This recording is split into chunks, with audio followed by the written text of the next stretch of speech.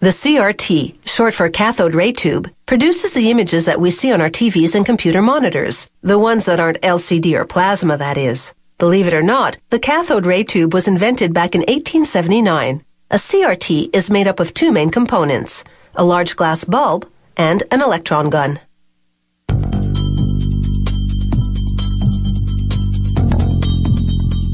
CRTs start with a molded glass bulb. First, workers remove microscopic debris using a high-pressure water rinse.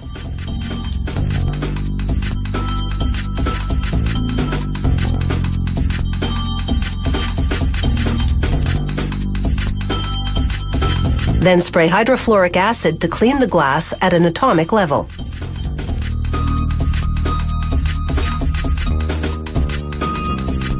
They pour a phosphor solution into the bulb.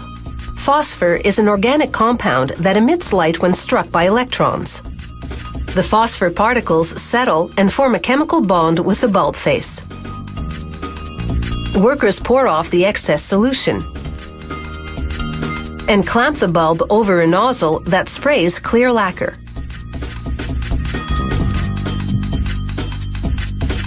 The centrifugal force guarantees an even coat over the phosphor to protect it for the next step.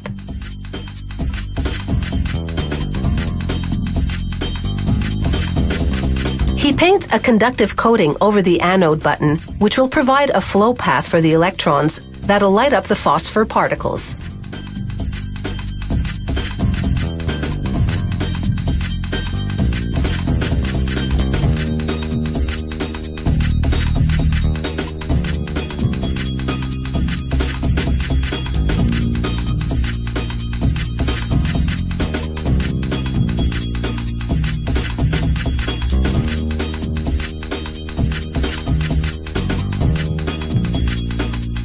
Next, a worker drops an aluminum pellet into a tungsten coil.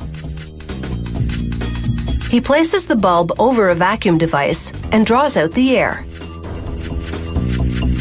Then he applies an electrical current to the coil. It evaporates the aluminum pellet, which spreads a mirror-like coating on the inside of the bulb. Now they heat the bulb to 218 degrees Celsius for 1 hour. This bakes out the lacquer and any trace of moisture.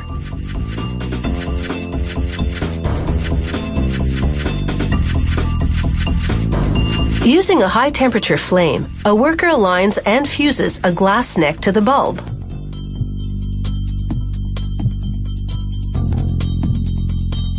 Then he paints it with the same conductive coating.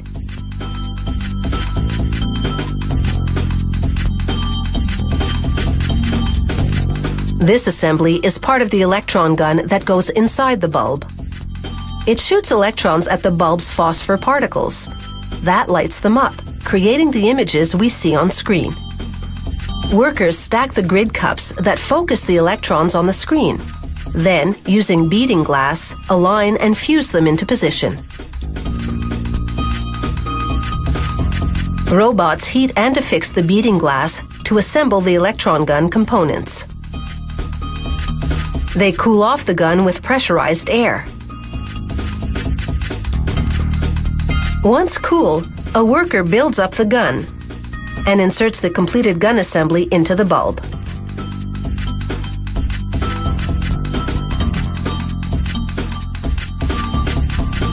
Next, he positions the bulb on a glass-blowing lathe and cuts excess glass from the neck. Using a graphite paddle and a high-temperature torch, he mates the glass neck to the electron gun's stem.